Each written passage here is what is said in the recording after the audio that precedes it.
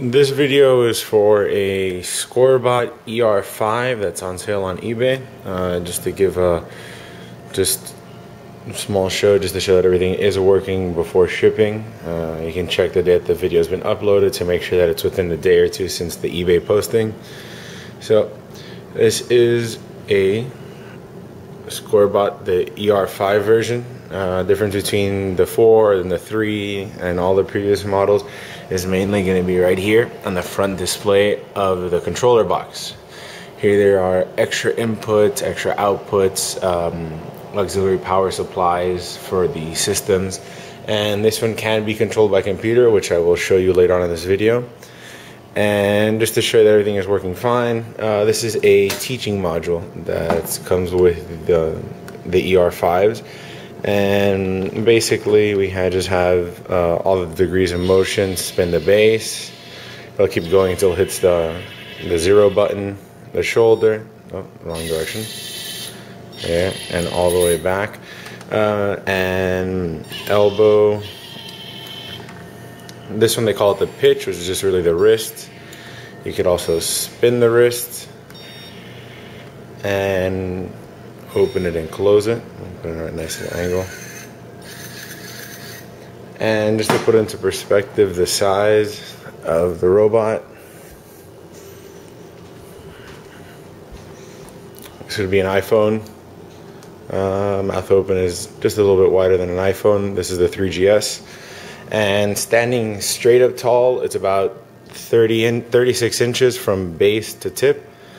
And it's got a pretty long reach. Another thing that I want to go over was this robot was completely rebuilt.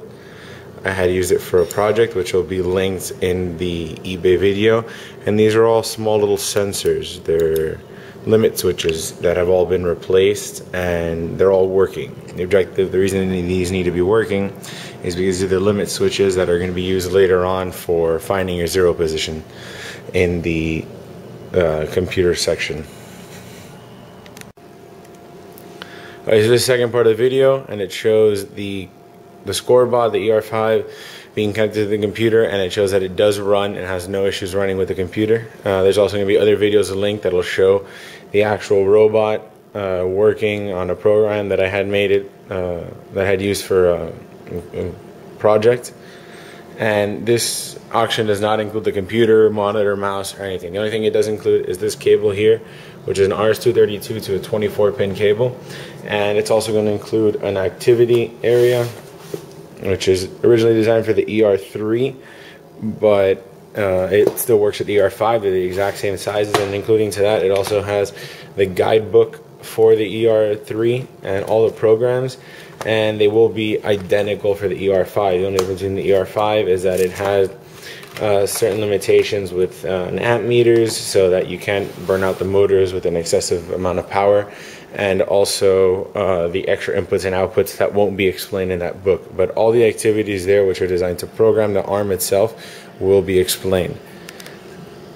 And now we go to the program here, and like I was explaining before, there are a few things we got to do before the program starts, which is to home the robot. Alright, so here we go. The program takes a little while to load up, but it's finished loading up right now. It just says the robot has not been homed, and this is where these new micro switches come into play. And I'm going to home it now. Home it just makes it find its zero position, and this is without anybody touching the computer or anything. So there, I just told it to start. Nobody's touching anything. There's no controllers. There's no nothing. And right now it's going to find its zero position.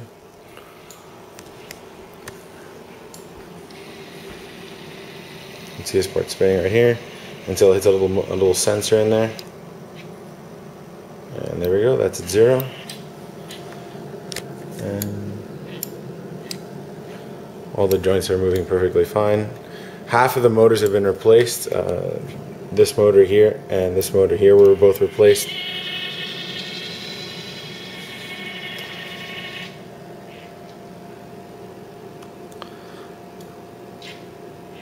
And the program is still waiting. That's enough opening and closing. And it is completed. The homing for Access 7 are these outputs down here. Again, I'm not entirely sure which they are, but everything should be explained in some of the manuals and online. And right now, just to show you that it does work with a computer, I'm going to press 1 or Q and the base should rotate. There is a delay in the system because this is an RS-232. The objective of the computer program is that you create the program and the robot does the functioning for it. It's not designed to be a live program with a computer. And that was one of the limits.